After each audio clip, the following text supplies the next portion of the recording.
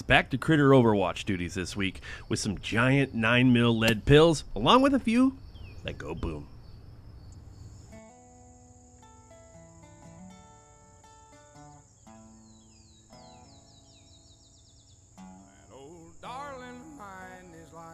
The contrast between backyard table for one pest control and chasing fluffy tails in the woods on e-bikes is quite the leap, but man was it great to get out in the woods with my buddy Jay. This place is amazing. It's a true hunter's paradise for duck, turkey, small game, and deer, which I'll be back for a rifle season in a tree stand actually pretty much in the same spot as I'm tagging this fox squirrel right here.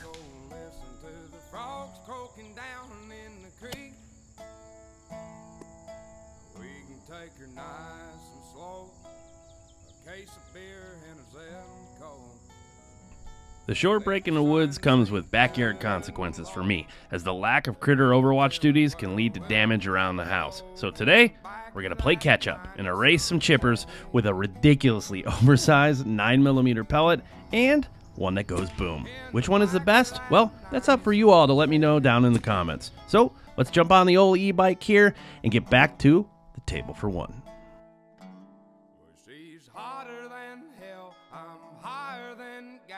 If you're new to the channel, I have an infestation of critters, which have caused thousands of dollars in damage to my house and property. I'm in an urban environment though, so for safety reasons, I can't be shooting them up in the trees or off my roof. So I have what we call the table for one. And what does this give us? A quick, safe, and humane dispatching of these roof chewers.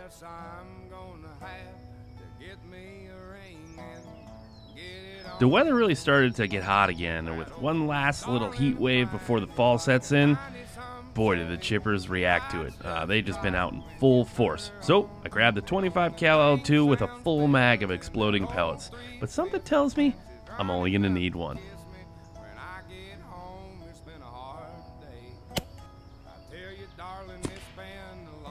Well, my assumptions were correct. A 25 cal pellet is perfectly capable of taking even a hog at shorter ranges, but one packed with explosive putty on a critter the size of a hog's foot, well, you get that.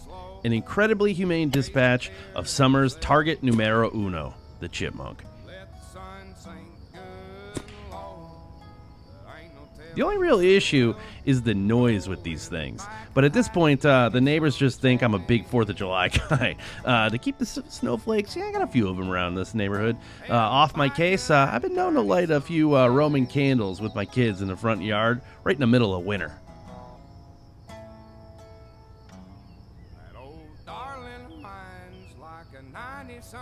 Man, that last shot was so loud. Those pellets, man, when they hit, it's just, I can't even explain it. It's like an M80 going off.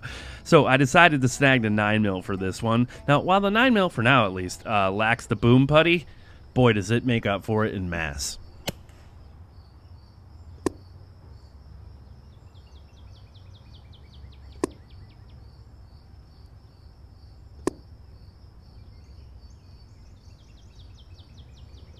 Man, the last thing this thing saw was death.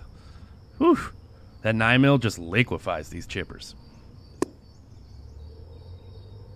Big shout out to the Ridge Wallet for sponsoring today's video. Are you thinking of upgrading your wallet game? Well, now's the perfect time. Grab one of these sleek wallets using my link and code in the description and pinned comment, and you might just ride off with a new custom Hennyway Ford Bronco as part of their summer giveaway. Entry's free, but for every dollar you spend before September 30th, you'll get a bonus shot at winning a souped-up Hennessy Ford Bronco or $75K in cash if custom Broncos aren't your jam.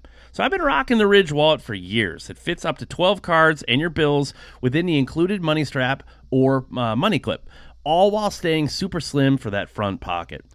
You can save up to 30% if you bundle it with one of these cool key cases that they have, like this limited edition Hennessy pair here.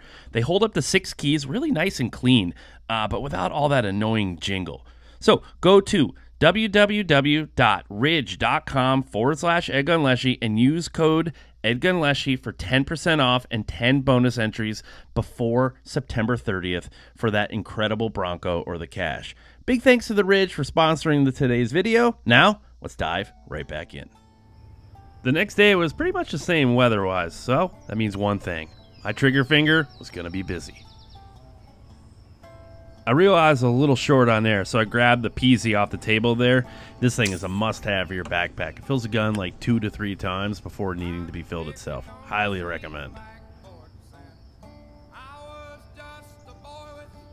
This guy was pretty small. Look at the size difference between its head and the pellet right there.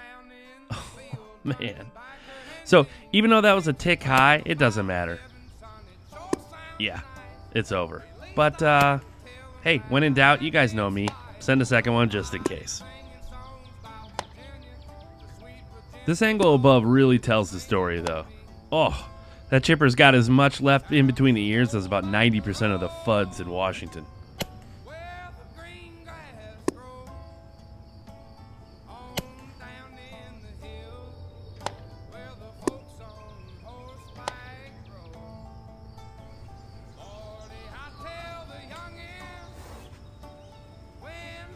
Number 4 came in right as shooting light was almost over, so this footage is a little dark.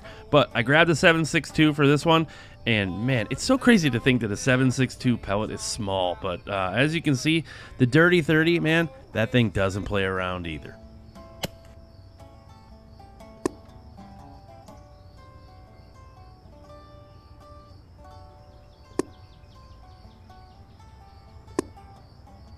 From these initial angles, it doesn't look like crazy amount of damage. Obviously a huge energy dump, but this bird's eye view, this thing tells a whole different story.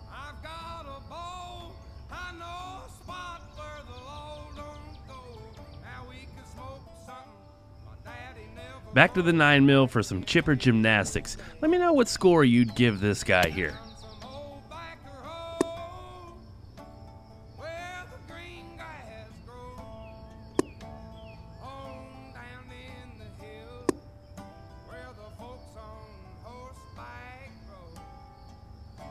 That's a 9-1 for me. Whole lot of moves up in the air, but didn't quite stick that landing.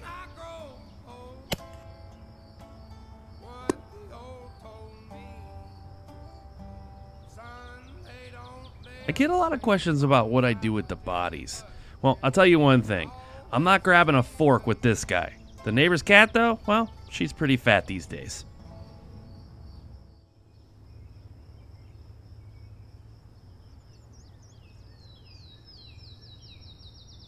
This guy, just like the others, man, he took it pretty hard. And sometimes it looks like, especially with the 9mm, like I stuck some roast beef on the top of the body. I mean, that initial expansion of the Hades pellet is just absolutely devastating. Watch this. Whoa. Ugh, it's that shit. That angle, man, that top angle is gnarly. One last time for good measure. Yep, it's dead.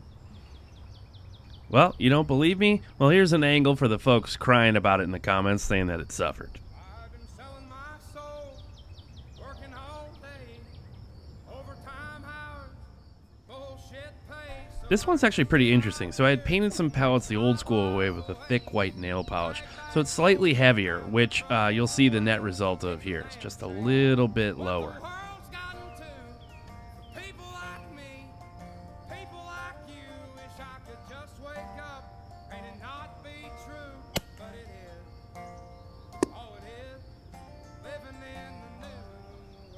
Now, at 30 yards, that's the result.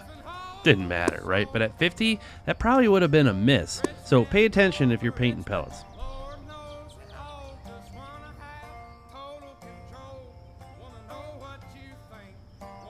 This is the last one with the 9mm, and then we're going to have one more with the Tannerite pellet. You know, this 9 is definitely more devastating. As that massive pellet, man, it just expands on impact, and then it just drives whatever's left of this thing right out the exit. Watch this thing. This is nuts.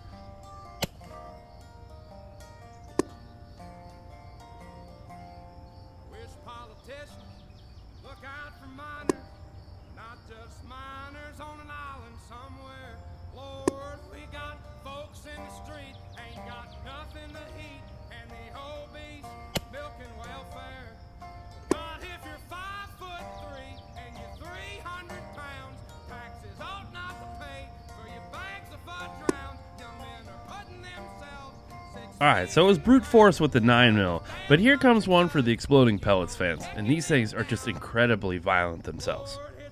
And by the way, if you made it this far in the video, you're cool enough to own my personal gun. That one that you just saw right there is for sale on the EDgun Leshiy site under the used airgun section. So go check it out if you're interested.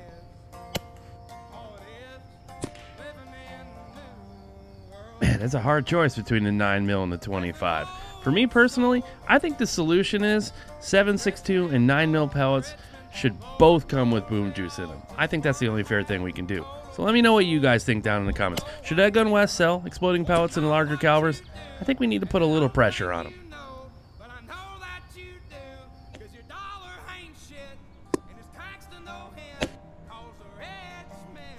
If you enjoyed that clip, you should click this thumbnail to see the full video.